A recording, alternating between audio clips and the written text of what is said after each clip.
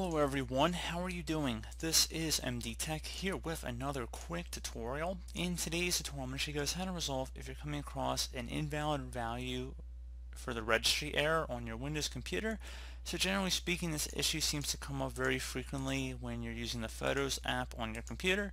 And in today's tutorial, I'm going to show you guys how to hopefully resolve it without too much of a hassle here. And we're going to jump right into it and start by opening up the Start menu. Type in Apps and Features. Best match should come back with Apps and Features. So go ahead and left click on that.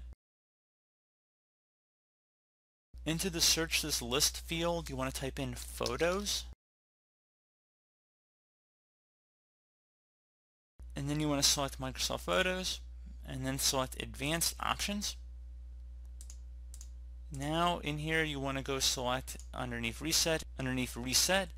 If the app still isn't working right, reset it. This app will be reinstalled and revert to its default settings. Your documents will not be affected. Select this Reset button. Select Reset. And there you go, guys. Should be good to go at this point. So I do hope that this brief tutorial was able to help you guys out. And as always, thank you for watching. And I do look forward to catching you all in the next tutorial. Goodbye.